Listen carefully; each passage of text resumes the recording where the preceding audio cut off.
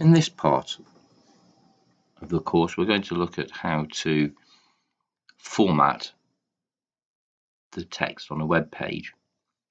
We don't want to mix the content of the web page, namely the text here. We don't want to mix that up with the actual formatting of the text. So what we do is we create a new file. If we look inside here, you can see that I've now, where my Stegosaurus index is and my images, I've created a new folder called styles.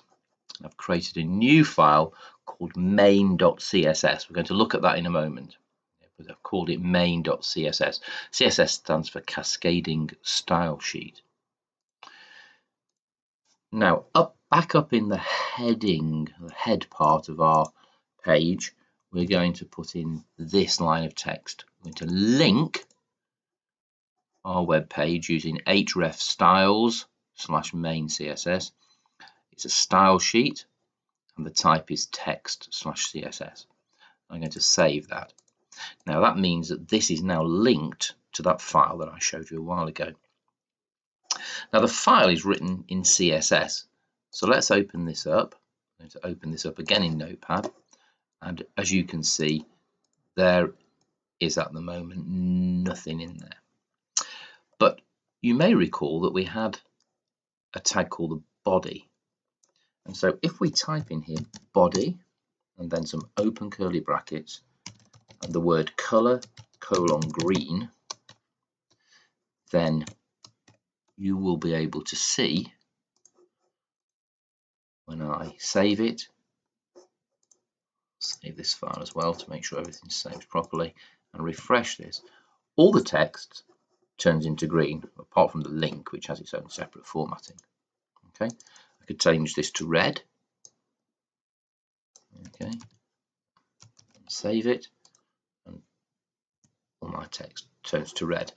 The advantage of this is I'm keeping the formatting separate from the text itself. I'm going to go back to green. And I can do this for H2, for example. And in H2,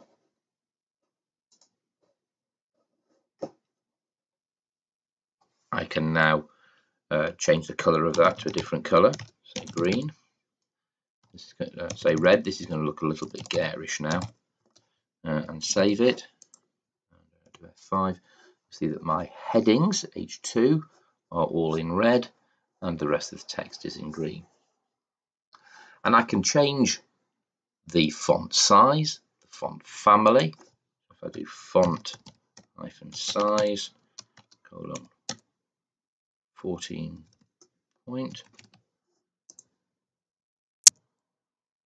Okay, we can see that now the semicolon separates them, and the font size of this has gone slightly bigger. The best way of learning this, of course, is online. So one of the things that you should do is when you're asked to do a particular exercise, like change the size of the font or the font family, have a look up on the internet and find out what the syntax or the way it should be done